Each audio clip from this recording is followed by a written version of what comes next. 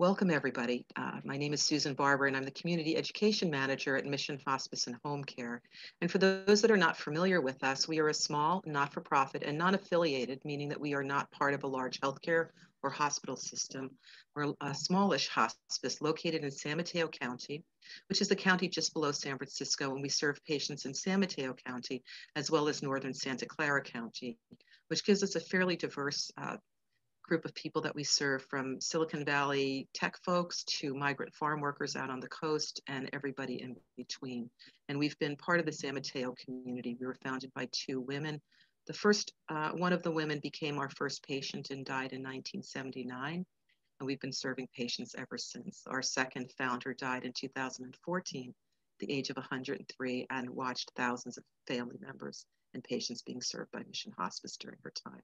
So we welcome you all here tonight. I know there's people here from our service area, definitely. There's people here from California, folks from Europe and the East Coast. So to all of you, particularly those of you on the East Coast and in Europe that are up in the middle of the night, thank you so much for coming. I want to just say a couple of words about tonight's talk. I'm so pleased to have Dale Larson with us. I first met Dale, I think, gosh, maybe in the early 2000s, mid 2000s, and it was at the Compassion in Action conference that Dale was one of the primary sponsors for at the Santa Clara University, where it was held and where he is a professor of psychology. Dale is a professor of counseling psychology at Santa Clara University, where he directs the graduate studies in health psychology. A clinician and a researcher, Dr. Larson is a Fulbright scholar, a fellow in 3 divisions of the American Psychological Association, and a member of the International Work Group on Death, Dying, and Bereavement. He's a leader in the end-of-life care and training. He's co-directed the pioneering Berkeley Hospice Training Project and was a senior editor and a contributing author for Finding Our Way, Living with Dying in America. It was a national newspaper series that reached 7 million Americans. And I remember too when that came out, Dale. His publications on end-of-life issues, professional stress, are widely, and self-concealment, grief counseling, and secrets and self-concealment are widely cited, both in the scientific literature and popular media. Dr. Larson has keynoted conferences throughout North America as well as Europe and Australia. For his contributions, he has received the Death Educator Award from the Association for Death Education, or ADEC, and was honored as an innovator of hospice and palliative care by the National Hospice Foundation. And tonight, Dale's going to be talking about his book, The Helper's Journey, which was, congratulations, it was awarded as Book of the Year in the American Journal of Nursing, and this is the 2nd edition. So we are grateful tonight to have him. And a couple of notes. Betty Farrell, who those of you are familiar with her, she is a well-known PhD nurse extraordinaire, and is a professor and director of nursing research at the City of Hope down in Southern California, which is a really formidable hospital with their amazing training and research and education programs.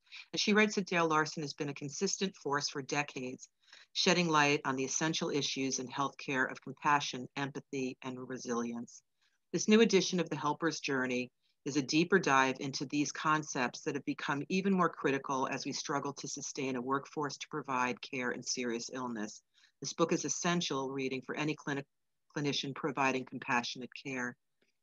And Mary Vachon, who is a registered psychotherapist and an adjunct professor in the Department of Psychiatry at the University of Toronto, says Dale Larson writes clearly about loss, empathy, compassion, and personal distress, burnout, compassion fatigue, moral distress, and how to keep going when the going gets tough.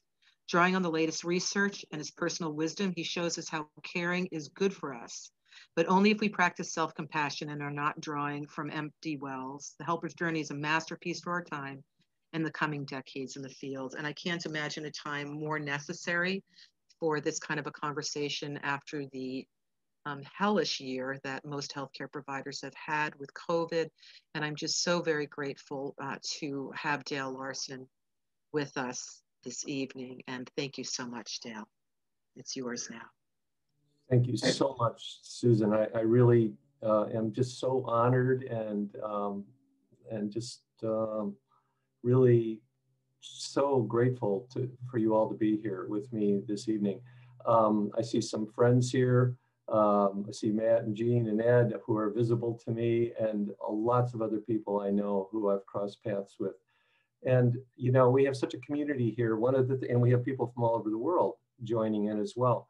But I wanted to say something about, before I talk about the helper's journey, I want to say something about the hospice journey that I've been honored to kind of participate in, and that's led to this book ultimately, which is, we have a long history here in the Bay Area. And I want to give kudos to Mission Hospice, one of the really pioneering hospice programs in the United States.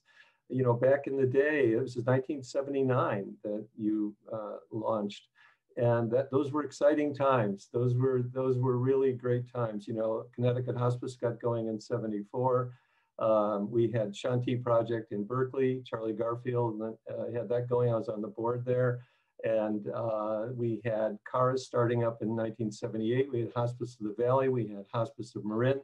You know, people think of us as Silicon Valley only, but we've been pretty significant in terms of end-of-life care. So congratulations for all your great work. And it's an honor to be part of this series with such distinguished speakers. Back in that time, I was in '75, '76, I was working at the VA as doing my internship, and I was working with dying patients. And then in '79, when Mission was just starting, Charlie Garfield and I got an NIMH grant to do a national training program for hospice workers. So that was really what kind of launched me into this area. Maybe it started when I was 5 and my brother died. You know, I could argue that was what really launched me into this area. But you know, it was in the air. It was a really exciting time. Volunteerism was huge, and we were all excited. And Elizabeth's book had just been published in '69, so we were really going to town. And I know a lot of people in the room with us tonight shared in that experience.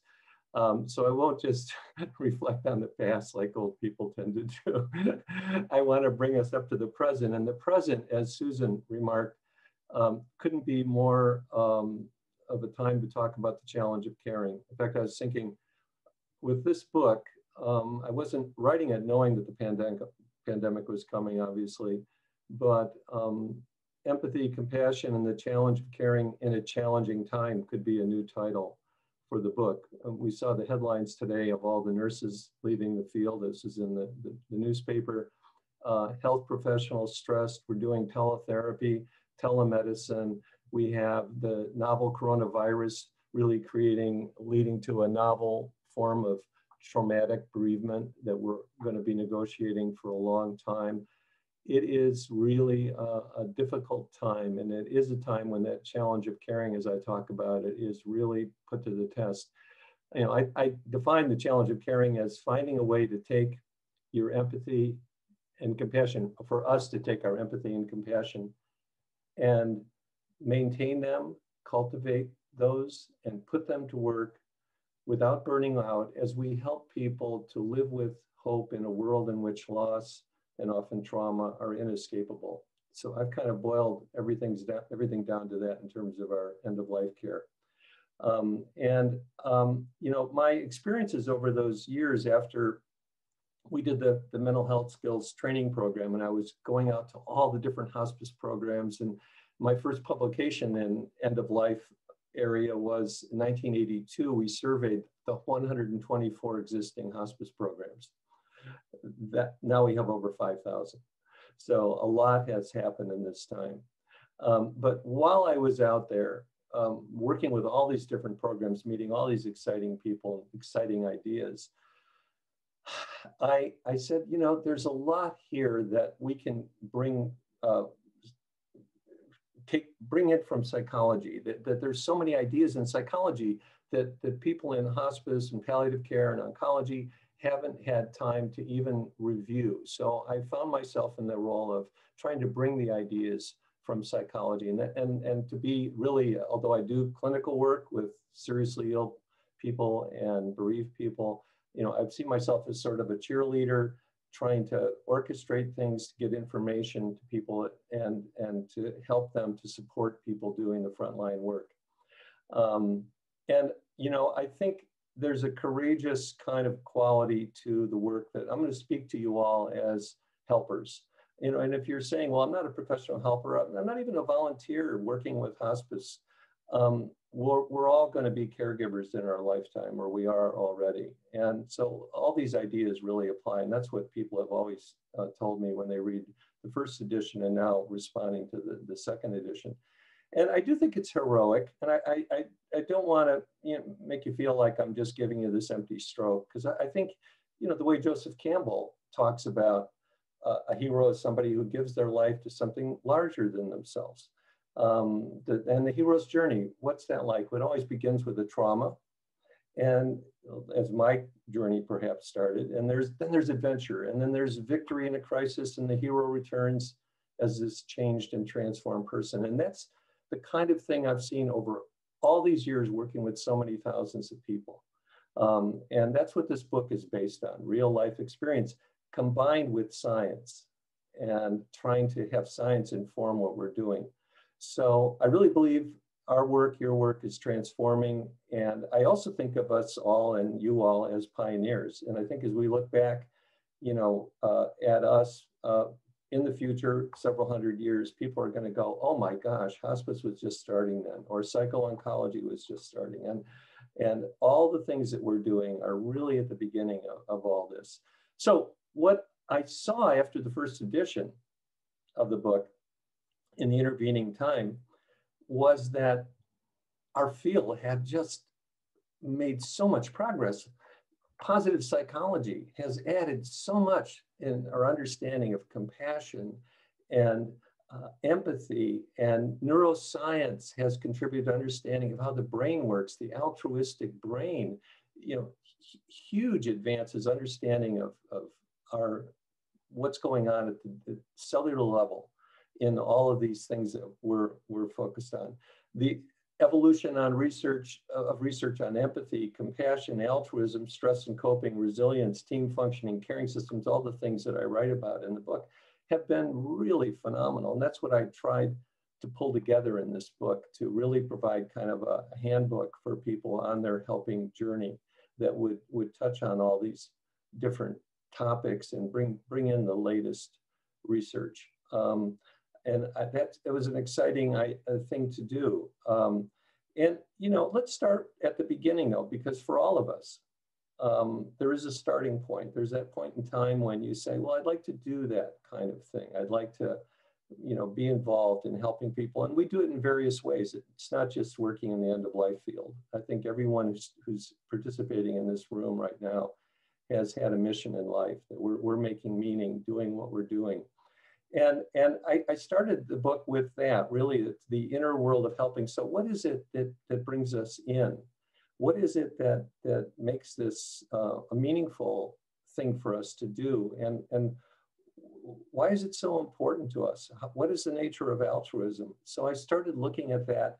And as I was always with people doing the work, I would often say, well, what is it that makes it so rewarding for you? And I won't get into all the research right now with the hundreds of references in the book on all this, but I want to share some of the more personal kinds of moments that I think might touch us all and help us think about it. And I want to keep coming back to COVID reality that we're dealing with. And so as I go along, keep thinking about, well, how does this connect with what we're going through right now? And sometimes I might not make that point, but it's clearly there almost in everything I'm talking about, how COVID has challenged us in all these different ways and made our work either, more difficult or more profoundly meaningful and difficult at the same time. So, one of the experiences I had was working in, with different programs, was leading different retreats. And what I called mission moments were the times when we'd stop and say, what are our best moments? What are our most rewarding experiences that when we have them, we realize this is why I'm doing this. This is what makes this meaningful. For example, and I'm read a few examples from the book, a young mother with 2 young children, someone shared from a hospice program, was dying. The family wouldn't allow her to hold her children because they thought this was a terrible thing and would scare the kids. So when they weren't around, I asked the kids if they wanted to get in bed with her, and they said yes. So I put them in her bed, and she held them. And I have many examples of this in the book. And I write, during these poignant encounters, these helpers said they felt peaceful. They had a sense of connectedness and believed they had made a difference. Their purpose in the work was being fulfilled. Through sharing their most meaningful experiences, the group members had answered the implicit question, but why do I do this difficult work?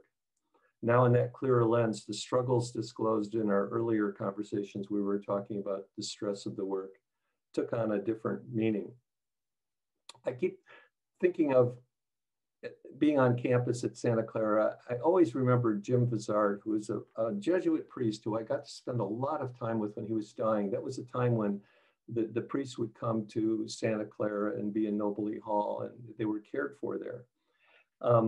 Jim was an amazing man, and he had gone to a lecture I gave in Carmel on hospice care, and he wanted to volunteer in hospice. He might have ended up at Mission Hospice with you, but he was seriously ill, so he couldn't go out and do it. And that was his greatest pain, he said, that he couldn't continue to help people.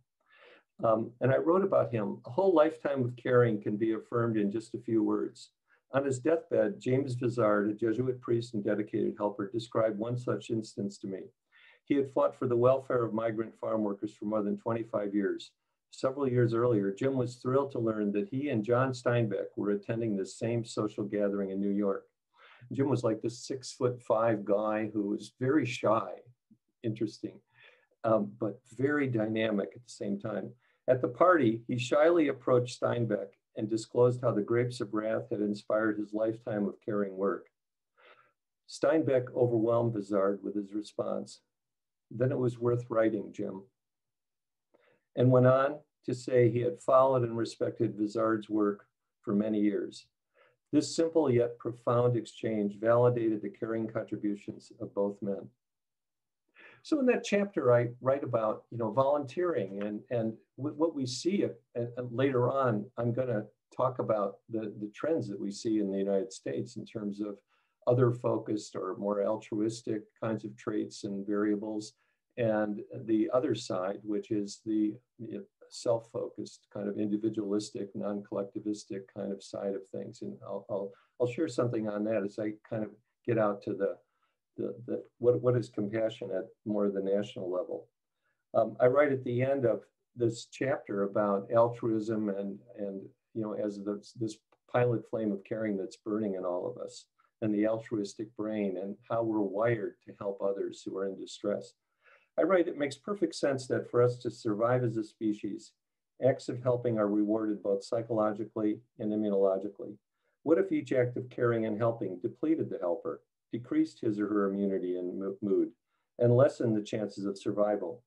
The view of caring and helping as being natural and good for us is intuitively and scientifically more accurate. When we help another person, we take part in an exchange, one that is shaped and finely tuned over eons to ensure that when we help others, we also help ourselves. Now, you might be thinking, geez, that's kind of a rosy picture because we know how difficult helping really is. And that's what I look at in the next section of the book. When I look at emotional involvement in helping, how can we be emotionally involved? How can we be empathic without falling into what I call the helper's pit? How can we remain compassionately connected with our patients and families and all the people we're helping without burning out? Now, when we look at this literature, we know that burnout, and we know today with the COVID situation, burnout is going through the roof right now. I don't know what's happening at Mission, how you're negotiating it, but being in touch with hospices and from Trinidad to the East Coast, I've been doing different webinars and talking to staff. It's really tough, and we've all seen it on TV. We've seen, if we're not on the front lines ourselves, we see that the absolutely impossible situations people are in. Those are extreme situations. Those are wartime kinds of situations that health professionals are struggling with. So how to deal with that, how to take care of oneself, is just absolutely becoming vital to the survival of these healthcare workers caring for COVID patients and in this new reality. But what I really look at to try to understand, well, what is burnout? The demoralized kind of experience, the diminished caring, and the kind of exhaustion that characterize burnout. But also we have moral distress, and that's a big thing in COVID care, because when you're triaging ventilators, that's a really tough ethical situation. And when you have staffing issues and you don't have PPE, this raises all kinds of issues for leadership and for staff, tremendous issues that come up that create moral distress. This, I should be doing something else, but I can't do it. I can't provide the kind of care I know I should be providing. And then we have traumatic, kind of vicarious trauma that's happening for everyone, because you're around people who are so traumatized. You're holding the phone for a FaceTime goodbye, end of life conversation. We can all imagine what that must be like for the nurse or the doctor or the social worker who's there, or the clergy member who's there holding that phone and knowing the agony of the family member who can't come in to be with their loved one. This is stress that's unbelievable. So, we have to find a way in everyday circumstances, which are always challenging in end-of-life care, to find balance, to find emotional balance, to find a way to remain involved. And, I write about the constructive zone and exquisite empathy, and in different ways to talk about being emotionally involved without burning out. The way Carl Rogers talked about it was empathy was sensing the other person's feelings and experiences as if they were your own, but without ever losing that as if quality. So we have to find a way to be emotionally involved without burning out. And that's what I then take on in the next chapter in the book. And I'm kind of going through it by chapter because I think it's kind of makes sense, and the sequence makes sense, because we have to know how to navigate the stress that's inevitable there in that work. I had the background at Berkeley with Dick Lazarus, who's a teacher, and Chris Maslach was there, and Ayala Pines. So I was steeped in the burnout and stress kind of thinking. And what's really exciting is the bad news is there is a lot of burnout. There is a lot of moral distress. There is a lot of vicarious traumatization or compassion fatigue, secondary traumatization. But we know what works. And what I've tried to bring together is what are the resilience enhancing things that can keep us balanced. And, and what some of the things are things that we're all familiar with, this is from positive psychology, and we have mindfulness and self-compassion, and we have, the appraisal process, working on how we're appraising things. Are we seeing a threat? Are we seeing a challenge? We know, all of us, I think, recognize the value of social support, and something we're really pretty good at in hospice in terms of providing support to each other. But it gets a little more challenging, doesn't it, Susan, with doing it in Zoom rooms? And one of the really intriguing findings, and it's so central, is that your purpose in the work, which is what brought us in, and which also makes us vulnerable. We know from research that the people who are high empathy, the most idealistic, most motivated people, are sometimes the most likely to burn out, because they come in, and we've all seen them if we're in the field, running in and trying to solve everything, and everything's an emergency. And that doesn't work very well. So we have to, but in one study by Stotland, Ezra Stotland, he found that the who scored the highest on this empathy test were actually the first nurses to burn out, because they went into the room and they were overwhelmed. They didn't know what to do with their empathy. They had high empathy. They had a deep feeling for the patient's pain. But after they received supervision and training and support, they became the most effective nurses, as judged by researchers and colleagues and patients and families. So we have to find a way to take that empathy and put it to work without burning out. That's the real challenge. And one of the really intriguing findings is that, your purpose in the work can be one of the best buffers against stress. There's a new term, eudaimonia, but it's not new at all. It's really a Greek term. Eudaimonia is a term for a kind of happiness that we have that transcends everyday kind of hedonic happiness. Now, I like hedonic happiness. I like a good meal and I like having fun, as we all do. But this is a little deeper. This is when you're really making meaning and you have sense that purpose in your life, which is what has always kept me involved in this field, because that's what is so beautiful, is seeing us able to, do what we are really meant to do as human beings, but sometimes we don't have an opportunity. And I think that that's the powerful thing about being as a professional or volunteer caregiver, whether you're a nurse, doctor, social worker, clergy, volunteer, what you're doing, Susan, leading programs, it has such deep meaning, and we have tough days, but at the end of the day, we've done something meaningful. And, from sitting at a lot of deathbeds, I know that that's ultimately what, really matters. Then, my research area is actually, I've researched professional stress and burnout and all that.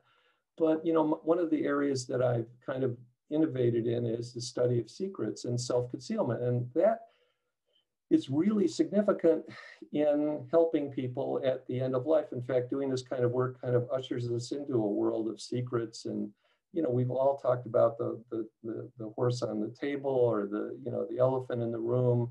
No one's talking about it in terms of communication with patients about diagnoses and prognoses, and that journey from curative care to palliative care, and what kinds of conversations, are necessary. And to have that happen for the patient and family. And then I've looked at and studied and researched helper secrets, all the feelings that we have. I've led so many support groups, and I started back then and I said, it's like everybody's having the same kind of struggle, and yet they don't want to talk about it because they think it's really not okay to have doubts about oneself, to have distanced oneself from patients, to feel like they're an imposter, to all these different experiences that become secrets, and then they kind of corrode from within. So I studied that systematically, and I've gathered thousands of helper secrets and written about it, and I have a lot on that in the book, and that's always resonated with people. That was one of my most popular articles ever. Back in the 70s, I wrote my first little paper on that, and it was everywhere I went, I saw that paper. Because, and now we have, just to link it up with COVID, we have COVID shaming happening. So also a new study came out saying that people are concealing their behaviors related to COVID. So they're actively concealing what they've done or not done. And then they're not also sharing their symptoms because they don't want, this is like the AIDS epidemic again. We don't want to let people know that maybe somebody in our family had COVID.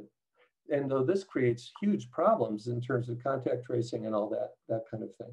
So this is a phenomenon happening. So secrets play, a role in so much of what we do.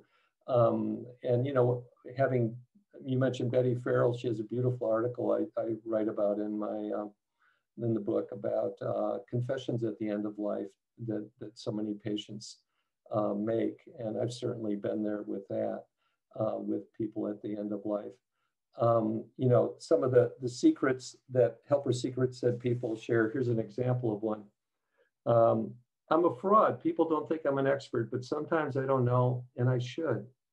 Deep down inside, I feel that I'm fooling everyone. I'm not as bright or competent as people think I am. What if I fail? What should I do?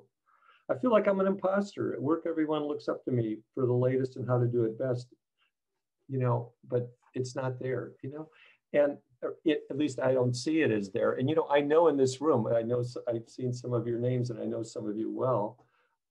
We've all had these kind of feelings doing the work, but what we need is we need to share them with confidants, other people who can respond and understand. And we have to not expect our spouse or our partner to understand all this. We need to create supportive communities and talk to other people doing the work and share these things and get beyond the fallacy of uniqueness. So that's been a big thrust in my work, is let's talk about what this is really like. And that's, I think, what I hope the book achieves, is bringing forth a lot of experiences that we don't easily talk about, and not just the difficult side, but also the joys of doing the work, which we also don't talk about. We don't want to be bragging about how wonderful we are. So we don't talk about that either. And we need to find time to, you know, celebrate the work and to celebrate each other, and also to share, this is not easy. And, you know, you can imagine the experiences that people are having doing care for COVID patients. Just what I hear, you know, in webinars and some work with different teams is absolutely amazing. So we also have to find a way to take that empathy and compassion and, you know, put it to work, not just to avoid burnout and you know, communicate that empathy, but we have to find the words, we have to develop the relationships that really work. And this is another exciting area where we've had so much good work on the Working Alliance. Carl Rogers was a big influence on me personally. You know, I had got to spend time with him after I graduated from Berkeley. And of course, Carl, you know, was the creator or founder of person-centered approach. Well, now in healthcare, I think we've all heard person-centered care, holistic care, whole person care, biopsychosocial plus spiritual care, patient-centered care. These are all the terms that are everywhere. But, you know, what's true for all of those, you know, is that let's talk about whole person care, which is one of the most frequently used terms. The issue is whole person care requires your whole person. So we have to be present. We have to be present to suffering. We have to be in those conversations that are so difficult to have. We have to listen to things that are not always easy to listen to. We have to be a team member and be vulnerable with other team members and take feedback and learn from each other, and, you know, not just be doing everything the way we want to do it. So there's so many challenges in this work, and we, you know, have to develop that relationship. And I think the person-centered model is really perfect for you know, so much of the work we do, and for grief counseling. And I make that argument in the book. And you know, of course, the other thing is that in the, you know, one of the things that's happened is that those who are in the grief counseling and, you know, bereavement area in general, like probably most of us, there have been so many developments in the field where we're looking at continuing bonds, and we've got different models. The Kathy Shear's complicated grief model, which I know, Susan, you've had Kathy present here. You know, Bill Warden's task model, which has been around for a long time, but he's always tweaking it. And we have all the exciting work in so many different areas in grief counseling, and Sandler's work, and on and on. So I write about some of that and try to pull that together in the book as well. And that's just all exciting to me. It's like the evolution of the field. And, you know, I think it's very important that we know about this, you know, if we're doing this work. So, you know, healing words, the art and science of helping and healing communication is really a big focus of mine, because I teach in a counseling program with these wonderful students who are becoming therapists. And I keep hoping that some of them will come to you, Susan, and be at Mission and get involved in bereavement care. And you know, it's scary stuff sometimes, but so many of them are really, you know, drawn to it. And, you know, that's something I'm very excited about, you know, is how that can happen. You know, back on the secrets aspect, at the conclusion of that chapter is a passage I wanted to read. I like, it's often forgotten, because this is my model for most of what I do, and I mean, see if it fits through in your experience. It's often forgotten in the Greek myth of Pandora's box, after the Furies escape, one entity remains: hope. Perhaps the key to our success was that we kept the lid open long enough. I was talking about an event I volunteered at, something called the Weekend, that we had kind of done a California version of it, where we took recently diagnosed cancer patients and their families away. We had a grant and we all volunteered and we took them away to a retreat. It was really a powerful experience. They all shared their hopes and fears. Really amazing, moment for everybody involved. So after this experience, everyone came together and all the things that we were afraid to talk about were openly talked about. I say perhaps the key to our success is we kept the lid open long enough for hope to emerge. We might have closed the lid too soon or never opened it or tried to beckon hope without our terrifying companions. The lesson here, one which applies to our secrets and those of our patients and families, and which is a major focus in the remaining chapters of this book, is that hope can emerge triumphant, replacing denial, avoidance, and fear when it's sustained by empathy, caring, and support.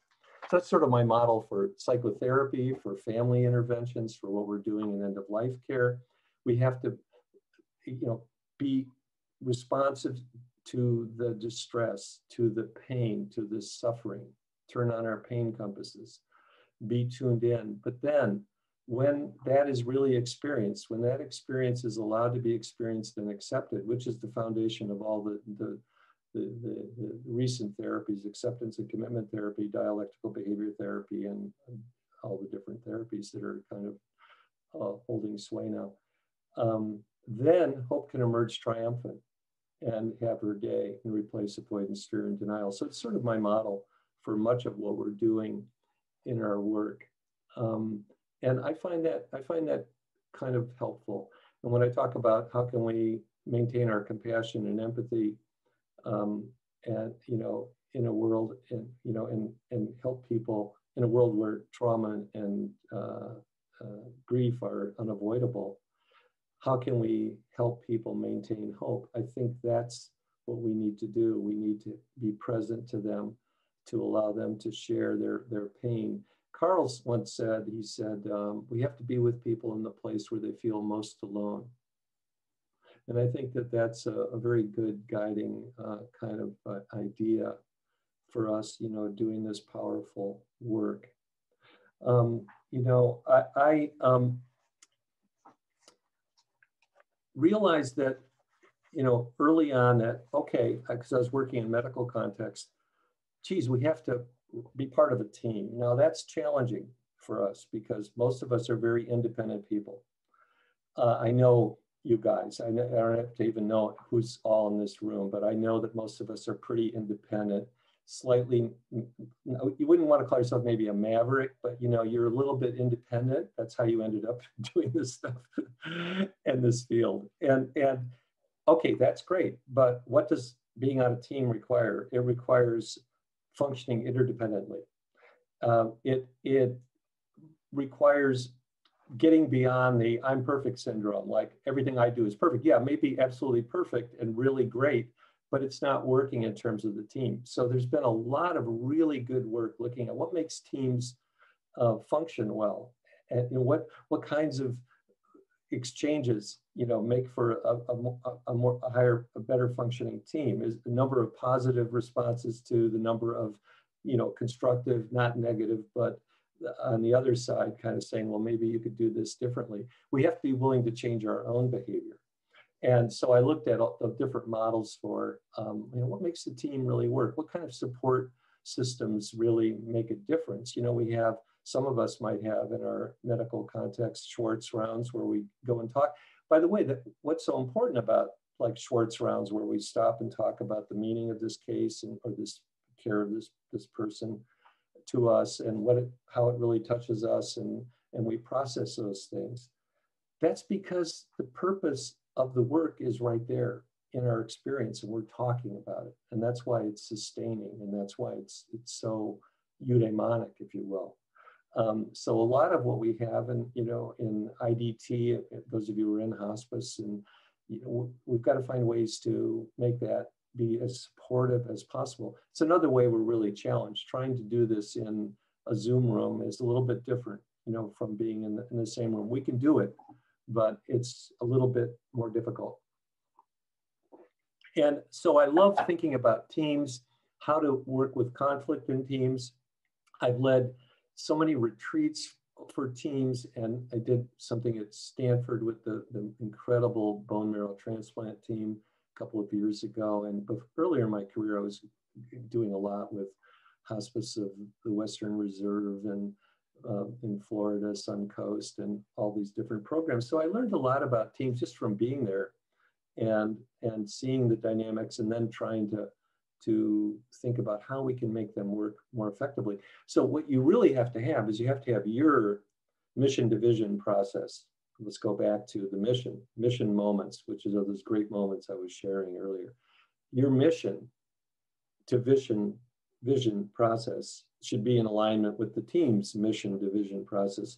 And ideally, that would be in alignment with the organization's mission to vision process. So if I'm at Mission Hospice, which great name for the program, by the way, I want to have my mission to vision process be aligned with the team. So I feel like the team is supporting me in my mission to vision process.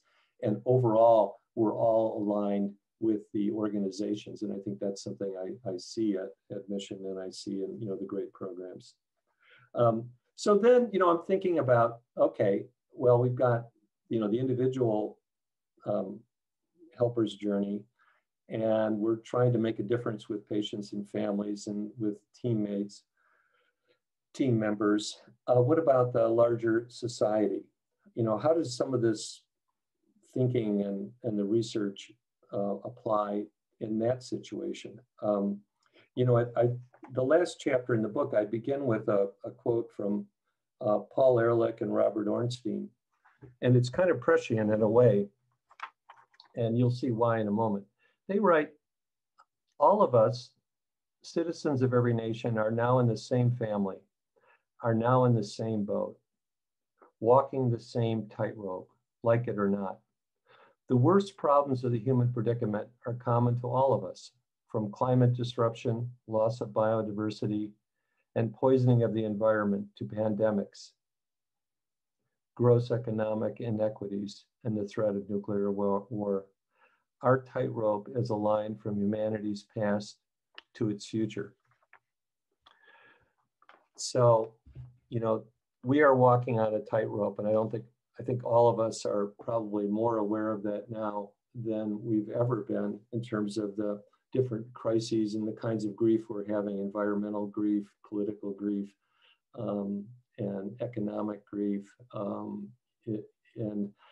And the challenges have become greater. One of the kind of discouraging things is obviously some of the political failures we've had.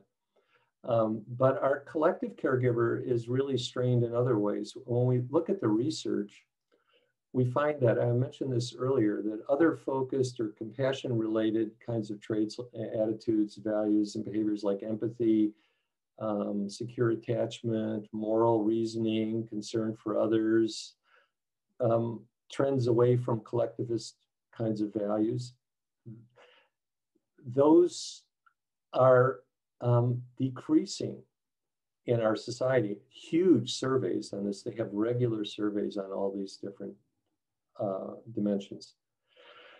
Although volunteering has increased, interesting, there's the only counterpoint to that along the way. And a couple of things that I have in the book, which is about a little bit on volunteering, but also on caregiving.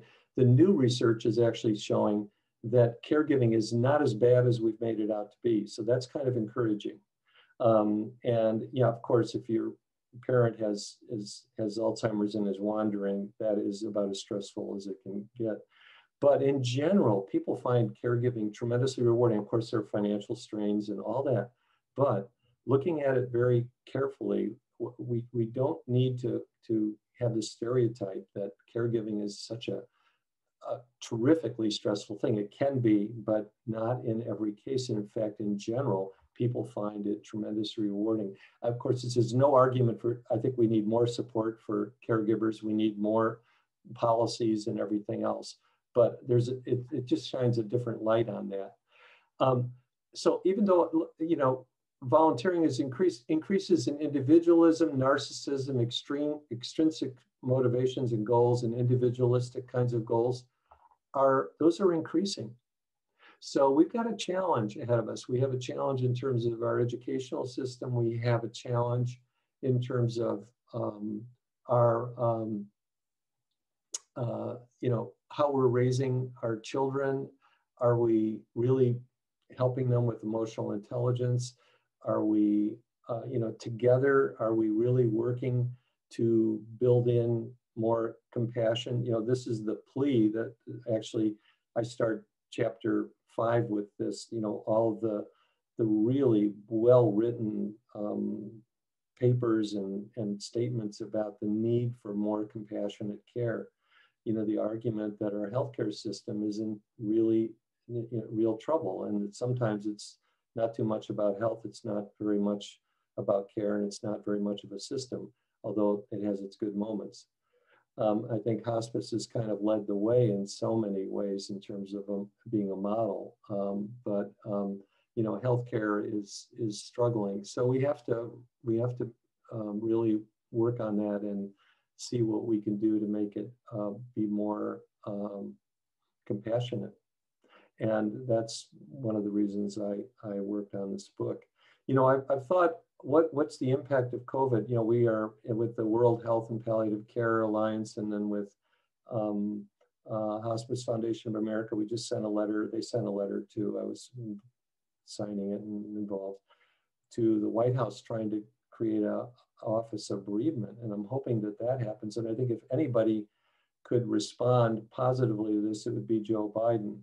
I think he was a great grief counselor the other day when he gave his talk. I was right out of my class, and if anybody, I hope some students from my class are here, I was going to comment to them that here he was saying exactly what we were saying needs to happen in grief counseling.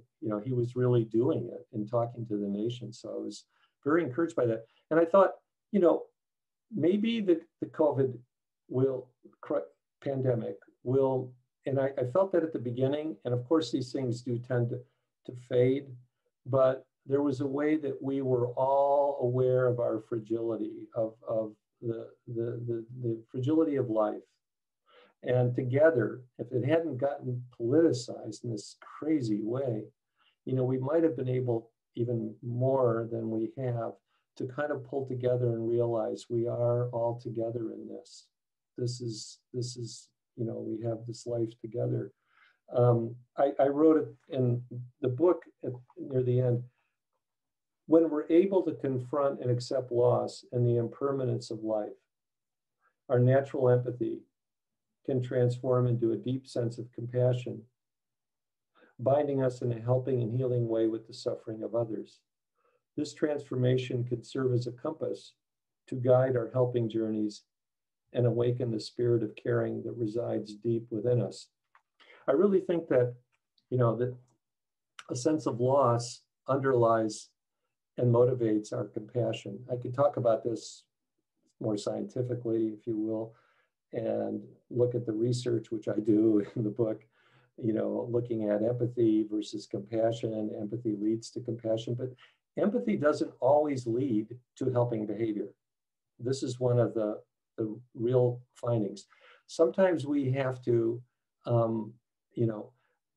rise above a lot of things in order to act in a positive pro-social way. There is a phenomenon now studied as compassion collapse, which is really a real phenomenon, and we can all relate to it. It's when we see a situation, there's just so many people, there's such a big problem, there's nothing I can do. I feel a moment of compassion and empathy, but there's nothing I can do, so I'm not going to do anything. So we're overwhelmed and less likely to help, for example, when large numbers of suffering persons are involved. How do we navigate that? We don't believe our actions will make a difference. This is all based on research that looks at these kinds of phenomena. Compassion doesn't necessarily lead to helping behaviors. So compassion and desire to help aren't exactly the same. Yet compassion, empathy could lead to altruism and helping behavior, but we need to adapt this ancient emotion to its new global current context. And I think that has to involve our moral judgments combining with our compassion to guide our helping journey. I like the image of the compass that I have on the cover of the books there with the heart in it, because that's my favorite image. That I think, if you think about compassion, it has the word compass in it, it has the word passion in it. So I like to think that compassion is the compass that can guide us using our passion to help others, and it's all in that one word. And I think that this is the project that we have, the ultimate challenge of caring. How can we have this sense of we-ness with the larger world, with the larger group of people we're all part of as human beings? I write throughout the book about bonds of we-ness and barriers of they-ness. How can we have those bonds of we-ness that really predict whether we will help or not? The Oehleners studied the rescuers of the Jews and in Europe, and found that, sometimes these people said, I don't even like Jewish people, but I still am willing to risk my entire family and my life to hide them away. So they still had these biases and these prejudices, but they realized this is the right thing to do. Right? And so we all have to overcome differences. We have to overcome our political differences, our social differences, all the ethnicity, just on and on, and certainly we've learned that in hospice. We've learned what it really means to open your heart to the anonymous stranger, and the challenge of that. And we're not asking, well, what religion are you? How did you vote in the last election, etc. Our humanity brings us together. So, I've thought a lot about, this in terms of, and this may, a lot of people won't know what I'm talking about, but the movie, The Day the Earth Stood Still, which was one of my favorites growing up. Whenever that would come on, I would just run in and watch it, and I just loved it. Well, I still love it. It's the Michael Rennie and Sam Jaffe movie. These are the two key figures. And in it, this alien comes with this robot, and they're going to make the Earth stop acting up, and all this violence. We don't want you to bring it to our universe out there, to our planets or whatever. And they try to wake up, the people all of us on planet Earth to stop this violence. And I was hoping that COVID would do that. COVID would be the stimulus that would say, look, and I think environmental crisis is going to have some of that effect when we start seeing that, oh, wait, we're all here together. We can't just be individualistically kind of focused. So, anyhow, I don't mean to, wax so dramatic on this. I'm not a great thinker on that, but I tried to bring all the themes in the book together in this last chapter, trying to make a statement, and remarkably how much it really applied. And there was even the word pandemic in this quote. So, my thought is, that the helper's journey is a really honorable one.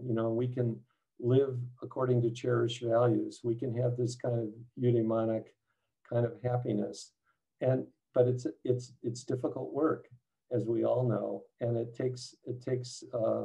asks a lot of us. But that is how we grow, and that's what I've tried to capture in the book, and marshal all the scientific data supporting what I kind of have experienced myself, and I've seen in all the wonderful people and all of you doing this terrific work. And so I'm just always kind of in awe. By the way, one of the things we found is that the experience of awe promotes pro-social behavior, which I think is pretty neat. They did a study at Berkeley where they had one group look up at these beautiful trees and the other group look at these boring engineering buildings, and then ask them if they wanted to help someone. And the people who were looking at the trees were more likely to help because they said, I was in awe.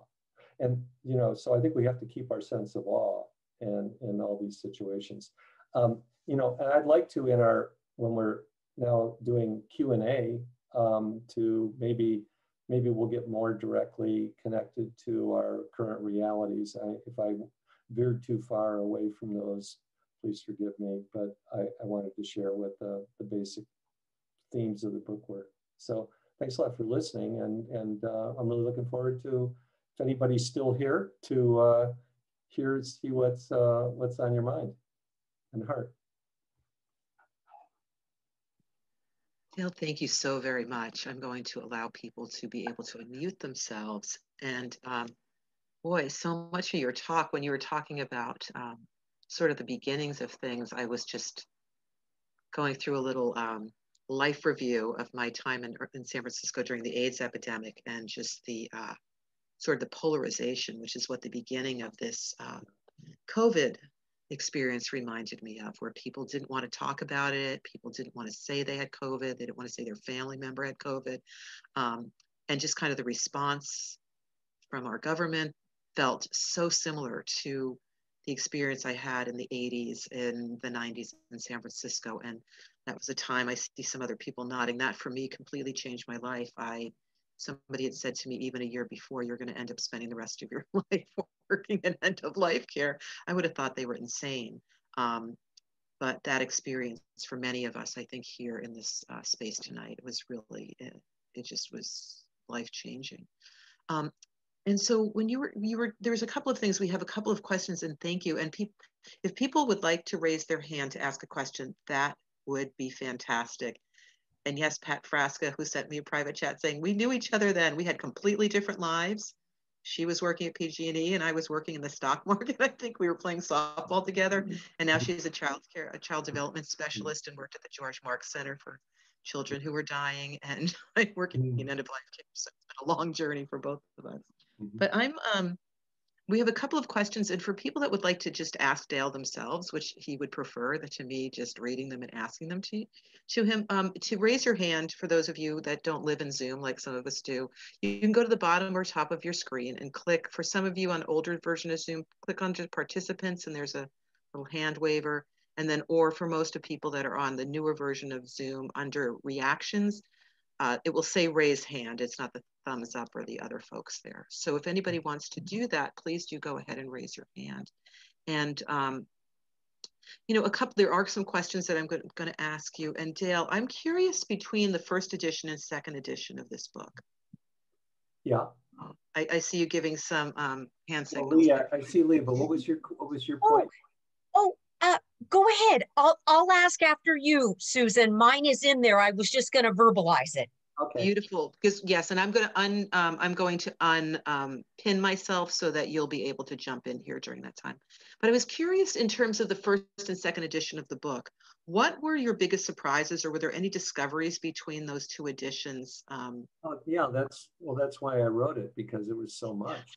Well, the positive thing was that everything really built on what I had thought about and written about earlier, and it just made it more differentiated and confirmed it. So, you know, I'd always had the view of a certain view of human nature. I'd always had a certain understanding of how teams work. I had a pretty good handle on burnout, but I didn't know all the research that would come in the next 20 years. I'm kind of the cicada of second edition. So, you know, the first book came when I felt like I have to share this. It's just fun to put this all together. And the same thing happened with the second edition. I told my publisher when I'm, 95, I'll do a third edition. But yeah, no, it's just seeing all, if you look at the book and you see what's in there, there's a lot of new work in there. It's really 70% new. The book 80% new. So the other things I kept in were a lot of the vignettes that are kind of timeless. Some of the vignettes, which are really timeless. They could be in 100 years from now. But yeah, so it's just exciting. They're exciting fields. I mean, grief, and if you're looking at positive psychology and neuroscience and work on altruism and and helping and the psychotherapy, and it's just phenomenal. So yeah, so Leah, what was your, and there are people I can't see, so I don't mean to be, I think you're going to thank you. Thank you, Dr. Larson. Your talk was terrific. I've never met you or heard of you, and I'm thrilled. to meet you, having been born and raised in Berkeley, California, literally born 1960. So I was a kid seeing Abby Hoffman, the SLA were stolen, or rather Patty Hearst was stolen a block away from me. I would think that the trends would be that people have more compassion in terms of all the evolution that at least I saw in Berkeley, even though it was a hotbed and there was turmoil. So how do you explain? And you said that there's a lot of research and many polls that show that the trends are people are getting more narcissistic, more selfish and self-centered. How on earth do you explain that? Thank you very much. Well, it's not happening for everybody in this room, is my hunch. But when you look at large scale surveys, tens of thousands of people, and you look at these trends and they study these specific traits, and how much are you concerned about others, that kind of item. And yeah, I have a kind of like you, a Berkeley bias, you know, that things are moving in a positive direction. We're growing and evolving. And of course, this is going to go toward the omega point and the, you know, Teilhard de Chardin kind of thing or something. I don't know. Get Ed Holland to chime in on that. But the, he's a minister, yeah, it is a little disconcerting, but look at what we've had happen. I don't want to get into politics, but look what we've had happen, how easily people are lured into a lot of divisiveness, and you know, the hegemony of individualistic kinds of self-interest has happened, and you know, greed, and it's really got a good hold on in our culture, and that's what's reflected in these surveys. But there is a force, and you know, that's why I think we have our work to do, but I think, you know, everyone in this room is contributing to, you know, turning that around to, you know, increasing empathy and compassion. And we're doing that in our personal lives, and we've got to do it with our organizations. And I hope as a nation, we begin to, you know, reverse the recent trend away from that. I mean, I think Barack Obama was the first president I've heard say empathy over and over again. You know, that was kind of nice, but then, you know, it kind of shifted.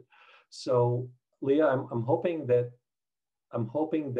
the forces, you know, are not going to continue, the trends don't continue in that direction.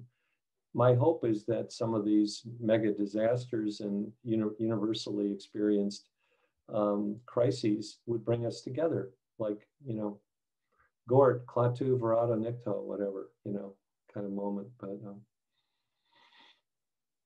don't have, yeah, but thanks for the question. Yeah. Thank you, Leah. Thank you. Yes, I was curious about that also. Randy Wren has her hand up, and I'm going to add her here. And then Jean, we're going to have Jean Wan has a question. Hi, Randy. Hi, thanks for the lecture. And I actually saw you, gosh, maybe 5 years ago at Mills Peninsula Hospital, maybe even longer ago than that. So I am a spiritual health counselor, and I've also have been trained in the ritual cleansing of the body and subsequent dressing for burial. Mm-hmm. And this work has allowed me to never look at another human being the same. And I feel as though there's so much more to us than our corporal bodies, and that we have another component, you know, call it soul, spirit, or energy. And I was wondering, what, if anything, do you think is eternal? Wow, holy cow.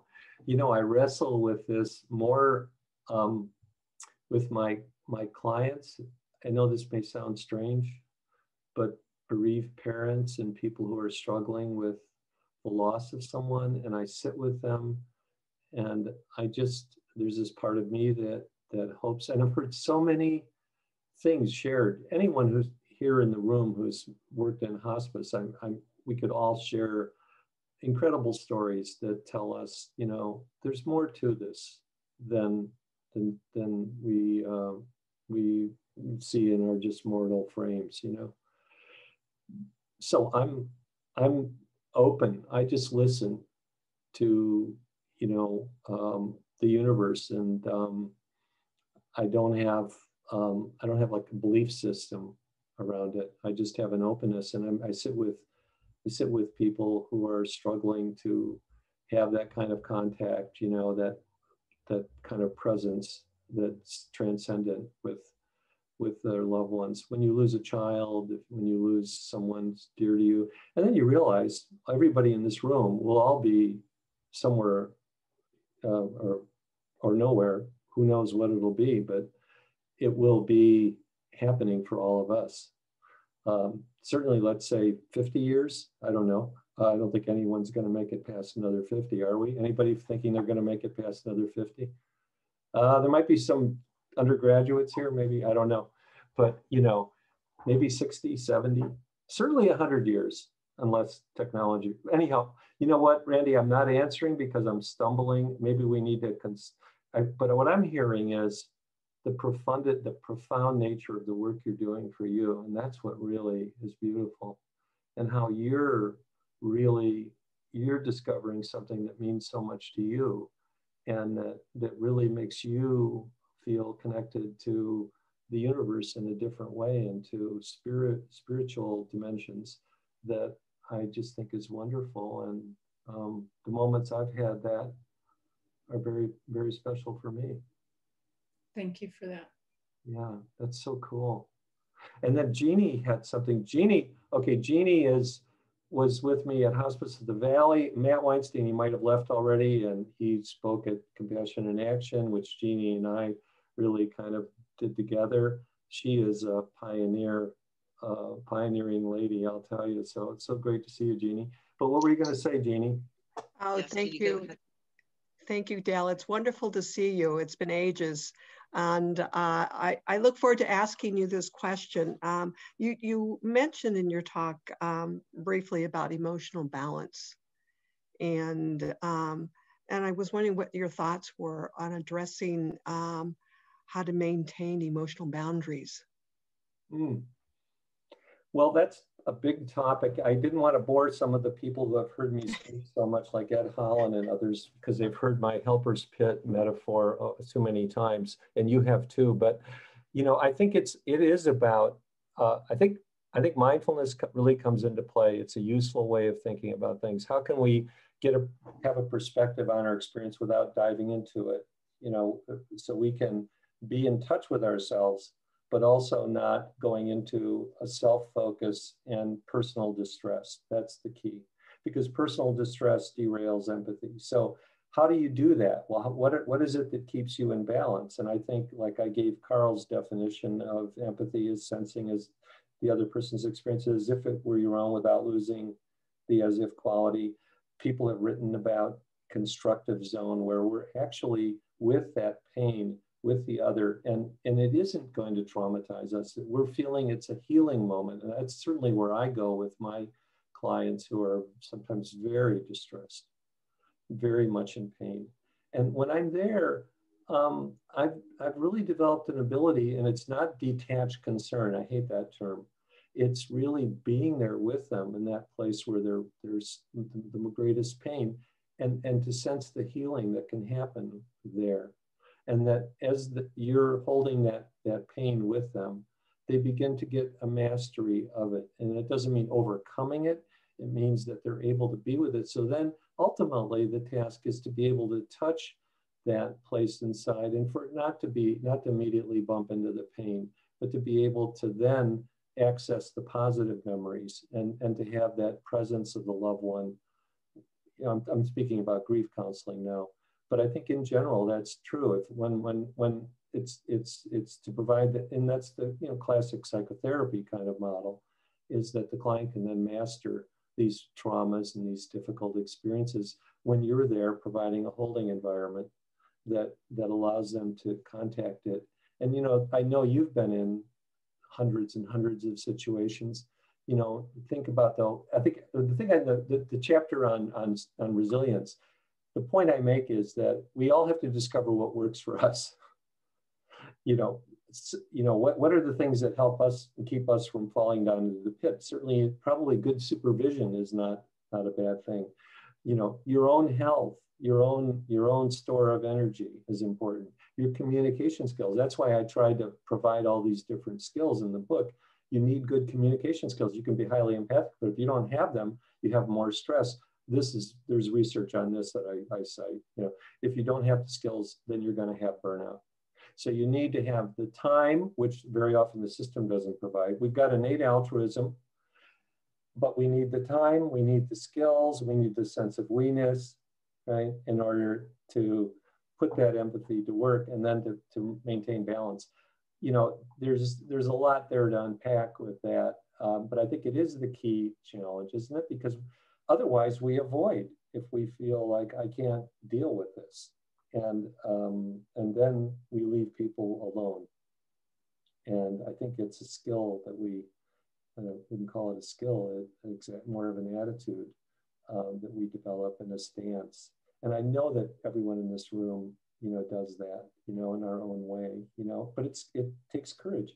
Diana Fosha said, the therapist has to be courageous and the client has to feel safe. And I think that's true in all our work, right? We have to be courageous. This is courageous work. I know it sounds self-serving, but I really think it's true. I think it is courageous. I'm scared in these situations, even after 40 years of doing therapy and being with people who are going through experiences I can't even describe that are so bad. With just unbelievable torture, etc. Which challenge me. So we have to develop a philosophy of life also that we can live with when we see all this pain. By the way, let's not forget that 99.9% of the population is avoiding all these situations. We're all here together trying to learn together, but the rest of the world is trying to avoid these experiences and these situations. And you could get discouraged by that, or you could be encouraged by it and think, this is what we need to be there for each other. And, the greatest gift you can give anybody is the death that they wish, I think. So I don't know. I think somebody else said that a long time ago. But it's what mission's all about, right, Susan? Yeah. So who else? This is so exciting, I'll tell you. Thank you. Thank you, Dale. Yeah. Okay, Jeannie, keep up the good work. You are Thank you. One of my heroes. Jeannie does. People like her are the heroes that I write about. Words. Yes. And for those that don't know Jeannie, which may be a lot of people, but Jeannie is with the Chinese American Coalition for Compassionate Care that has taken so much of the educational information out there and has it translated and has it culturally realigned so that it's appropriate for Chinese members of our community to receive end-of-life care that's aligned with their values, their cultural beliefs, and their hopes and dreams as well. So thank you so much for the work that you do. And we have loved the trainings that you have offered to our staff and volunteers. So thank you. Thank you. So we're going to come back for Les and for Susan, but there's a couple of questions that I just want to get to here in the chat. And one of them is from Louise. She says, has the pandemic generated isolation increased our sense of being alone in a different world? And has this perhaps decreased our compassion?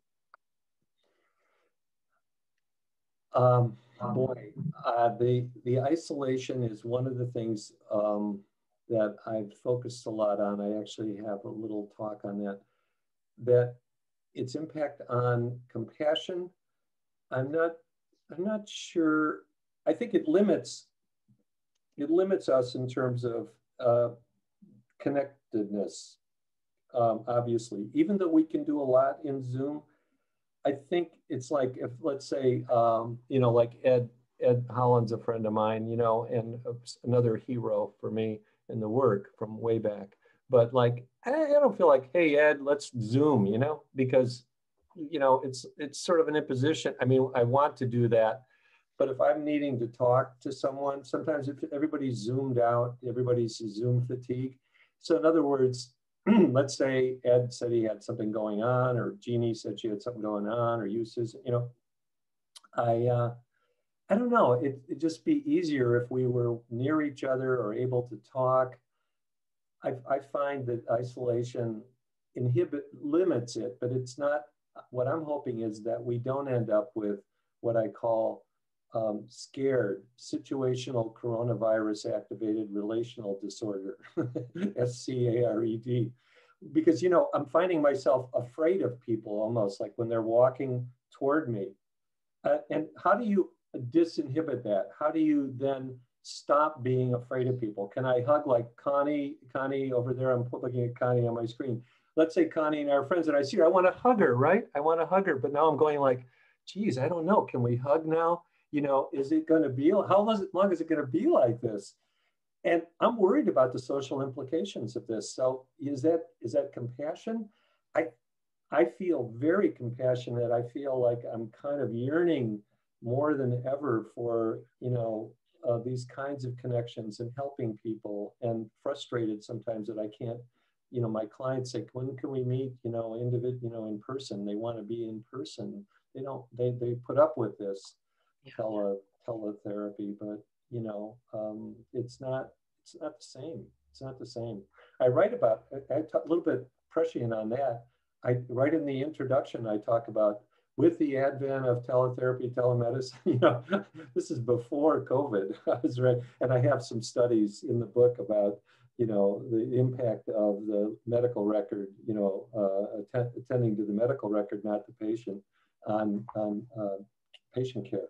But yeah, no, that's a great question. What's the long-term impact going to be? I'd like to know what this is where we could do a poll, Susan. What do you know, I'm just saying, we could say, how many of us think it will be increase compassion or decrease compassion? I just am so frustrated with some of the dynamics in our, you know, the nation when we had this opportunity. I'm hoping that turns around now and we can kind of end the divisiveness, you know, and have more compassion. I just saw that, you know, that Jeannie with the Asian community, the attacks on Asian Americans. Sherry Wang in my department's doing a lot of good things in the media about that and is very concerned about that. She's an Asian, a new brilliant faculty member in our department. And also we have Shauna Shapiro, who does great work with mindfulness. So, and you had David Feldman talking about hope. So my little department at the university is kind of making its own little contribution in different ways. Yes. Do you want me to do a poll? No, that's I think that we have to. We'll skip that. As the researcher, I have to think about exactly the question, but anyhow. That's true. Yeah. For us non we don't want to get discouraged. People, I'll just ask unnecessarily. Yeah, we might get unnecessarily discouraged. So we'll go to Les, and then Les Morgan, could you unmute? And then we'll go back to, there's a question from Eric here also in the chat, and then we'll go to Susan. Let me say of Les is one of the also pioneers in the field. I'm not just saying this about these, I'm so honored that these people have come to this meeting. But anyhow, Les, I'll let you go, but you know I'm a fan of yours, so anyhow. No, I'm a pretender. Okay, me too. We're both. Yeah, you're the one. I did want to say that I have always greatly admired your work, and I guess I have to go buy the second edition now. My question for you is about resilience, and that is a topic that you and I were talking about 20 years ago. Yeah. And the issue of how people respond, you can have different people respond to the same exogenous event in different ways due to endogenous forces within them. Mm-hmm. So the problem I'm interested in is, how do we use this exogenous stress as an opportunity to teach resilience? Are there ways to talk to people about what's happening that helps increase their sense of endogenous control? There are so many people that I am encountering, forget the fact that somebody died. There's also other stuff going on. They've lost the ability to go to the gym. They've lost their jobs. They don't know whether they can make the rent because there are simply no jobs available in their field anymore. So the total exogenous stress level is way, way, way up at a level we've not previously seen in a generation globally. Well, yeah, the key point about resilience is that it's not, don't think of it as a fixed thing in a person, think of it as an outcome. Resilience is an outcome. You either have a resilient outcome, coping with adversity. What is the outcome? That is what resilience is. So we are all facing different stressors in our lives. So you're asking, well, how can we learn from these situations? What I encourage is, here's a whole set of things we know from research are predictive or tend to be associated with positive outcomes. The standard things, support, exercise, positive appraisals, mindfulness, self-compassion, these things really do make a difference. And then have the person kind of see, well, what's working for me? And also to understand the exogenous, in your terms, stressors that are upon us. I mean, this is the key thing with burnout. People tend to blame themselves, and also administrators tend to blame their staff, like she's a burnout prone person, like she's burning out, instead of recognizing that it's the environment that's causing this. And that's Chris Maslach's central point. Burnout doesn't reside in the person. It's not a bad apple, it's the keg that the apple's in. Right. And I think that pointing that out is really important. So we have to, in this COVID time, we got to realize we're all kind of, look, we're all here, we're being resilient. You showed up for this, session. We're hanging in there with this funny medium that we're working with. And that's very positive. But we have to acknowledge we have stress as a result of this. How many of us have gotten all our vaccines? Or are we going to deal with the variant? How are our kids doing in school? There's so many stressors, and we're getting into a big debate about, COVID related grief, and should we even be labeling it that way, et cetera? Is it these situational factors that are all really there for all of us? So everyone's feeling some pain from isolation itself is shown to have tremendously powerful effects on our health, psychological and physical health. Absolutely. So we have to overcome isolation somehow, despite these limitations that we have in terms of physical presence. Les, I'm not sure I'm answering it, but I'm saying, to give people a more of an interactional understanding of stress, and that, their appraisals make a big difference in how they're looking at the situation, but also they have to understand, hey, these are stressors that are affecting you, and it's not, you that's the problem in this. We have to, of course, take responsibility to change what we can change. So I had a great quote on that. I think, well, anyhow. Yeah, but Les, did that touch on it a little bit, Yes. I mean, I think you're acknowledging that sometimes when everything's out of control, it's okay to say that. Yes. And start by an acknowledgement of the reality that we're really in a bad situation here, folks. Yeah, I mean, I ask my students every class, I have them, well, how are you dealing with the COVID stressors that are happening? And I say, not very well at all, not well, very well. No one has said very well yet. Right. And then I think the other question that I still am trying to get more techniques for is, given that the situation's terrible, how can you give somebody a mental strategy for thinking about how they're handling it that makes them feel more competent? Yeah, that's really great. If we had more time, became a COVID support group for helping professionals. You'd be amazed the ideas that we would come up with, and we would go, I could do that, or I could do that. We all are finding our own way through this. And I think it's a lot like our grieving clients and patients, and families. To find your way through those losses, we know it takes a lot of reconfiguring. It takes a lot of meaning making. It takes a lot of, and so we're on this kind of grief journey, and there's collectively and individually, I think. But yeah, it is that's the challenge, is how to how to strengthen we can enhance our resilience. So you can do it. That's what, your 1 hour every other day walk in nature may not seem like much, but actually there's some research on that can make a big difference, So, but that may not be right for you. But yeah, Les, anyhow, good thinking. Yes, thank you. Yeah, sure. What else? So I'm going to go to Susan Weisberg, and then there's a bunch of questions in the chat, but Susan's been so patient. So I'm going to spotlight you.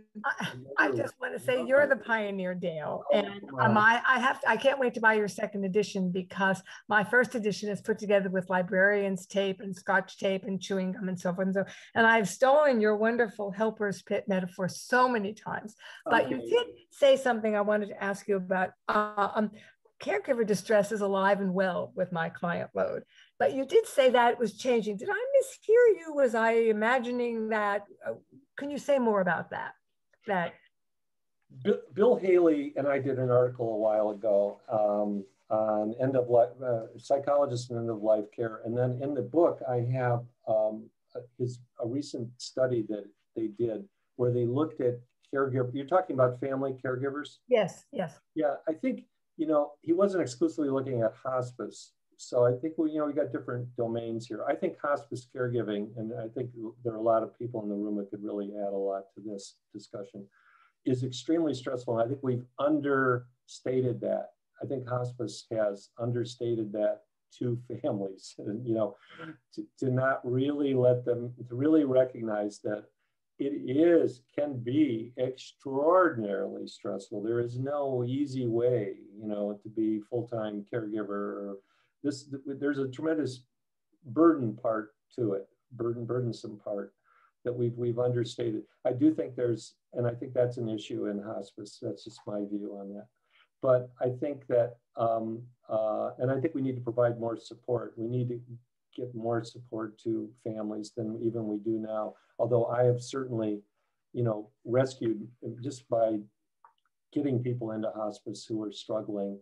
And once they get that kind of support, they're just so grateful. We always know that people say, the only problem they have at hospice, why didn't it start sooner? Is what people say. But I think it's real. We have to get more support to the people. But what we're talking about is just, how many tens of millions of caregivers are there caring for elderly parents or disabled family members, people who are struggling.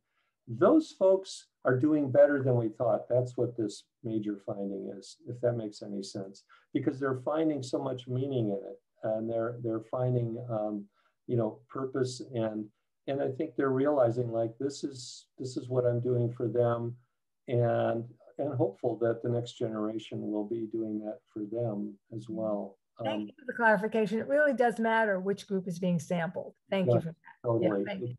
Yeah, I think, like, in hospice, we'd have to study them separately, and then we have advanced Alzheimer's, and but there's so many caregiving situations, and I think there's some good work going on, but gosh, I wish nationally we had, the caregiver project. I'm sure that there might be things going on that I'm not aware of, but I would like to give more support, because this is what's happening, and hey, our generation, I don't know how many of you are in, baby boomers, or, anyhow, at 72, it's not long before, our group, the 80 million of us, are going to be, as we used to joke, we're going to want everything possible, like a latte, when we want it, and everything else.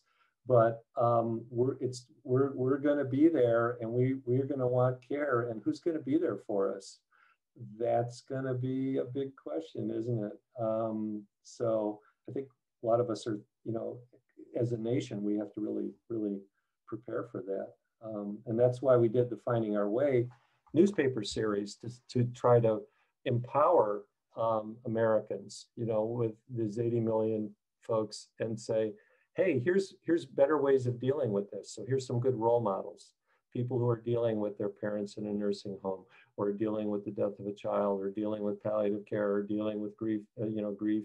So we had all these national experts, Ira Byock, and Marshall Latanzi-Licht and all kinds of wonderful people writing articles. And that's available. If you, Susan's going to send you the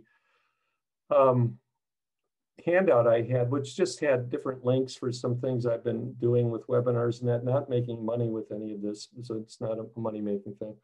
But you can go to my website, DaleLarsonPhD.com, and then in the resources, the Finding Our Way series is accessible there. And you can still use the articles. They're free to be used however, and they're still, I think, pretty timeless because they're stories of grief and loss. Some of the resources are not around anymore, you know, the links and everything, but you can use them in your newsletters and things like that. So I just, my subtitle of my first book was, you know, Models for Giving Psychology Away. I really believe that's what all psychology should be about, is, you know, trying to see what's useful to people and share it with them, and not to be marketing it and trying to, you know, let's try to get it out there to people if it's really useful and meaningful. Yeah, maybe we have time for one more. Do we have time for one more? Or we? Well, we have, I've been trying, let's see if I just, so Eric's question is coming up here. I lost him in this scroll here, I think. I appreciate Eric, it. are you still here? I am, yes. Could you just unmute yourself? I will try to scroll through and find you if you're okay with me highlighting, Sure. And then go ahead and feel free to ask your question. Sure. Hi, I'm a chaplain, and I do work with chaplain education. And I was fascinated by your comment about self-concealment. And so I was wondering if there are some themes of self-concealment, you know, what we hide from self and others, that you have found common or helpful to address in a therapeutic or caring, helping relationship, particularly if it relates, particularly as it relates to grief, loss, or bereavement. Yeah, that's so many themes. You know, in the helper secrets realm, one that I didn't read was one spiritual care person wrote, and this may shock you a little bit, but we'll see. I work in spiritual care on a palliative care ward. People assume I believe in God and an afterlife. I'm at the point I don't really believe in God or the afterlife. I feel a fraud. Now, you have to step back from that. And with all the helper secrets, you have to step back and go, the first response might be maybe some judgment, like, whoa, how could you say that? You're a spiritual care person. But you see the painful aspect to that. What people have, for example, you know, distanced themselves from patients and families, and then they feel terrible about that. They're caring people, and they don't want to have distanced themselves, so they conceal that. Certainly, you know, there's so many examples in the book, and, you know, in my experience of the ways that secrets, you know, play such a big role in secret keeping in our work and in psychotherapy. There's a great vignette in the book. It was too long for me to read, but this one social worker, I'm not sure I'm answering your question, but Kia Altieri in Minnesota, I was doing a program there, and she was a social worker who just began working with patients, and she described working with a Korean vet, a military Korea, the war in Korea, who was dying. And he went on crying, saying it was just such a waste, such a waste. And she's holding his hands, but she was Korean. And when she first walked in the room, he said, "Are you Korean?" And, you know, usually, I don't know, Jeannie, maybe you could, if Jeannie's still here. I mean, people don't immediately recognize when someone's Korean. They might go through all the Asian different, you know, groups and not get Korean right away, right? So she was like stunned, like, whoa, yes, I am. Do you want me to, you want to get somebody else? You know, she thought this pushed a button. He said, no, stay. So she didn't know what she was in for. And he went on to describe the war and, you know, the survivor guilt and all that and the terrible feeling. So he dies, and it's her first hospice experience. This may be a good way to final question to end with, because I really appreciate your patience staying with us this long.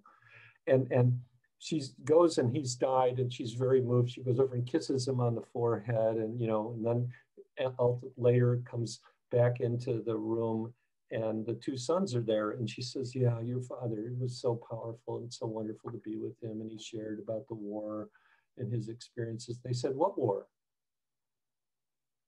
And she said, what do you mean?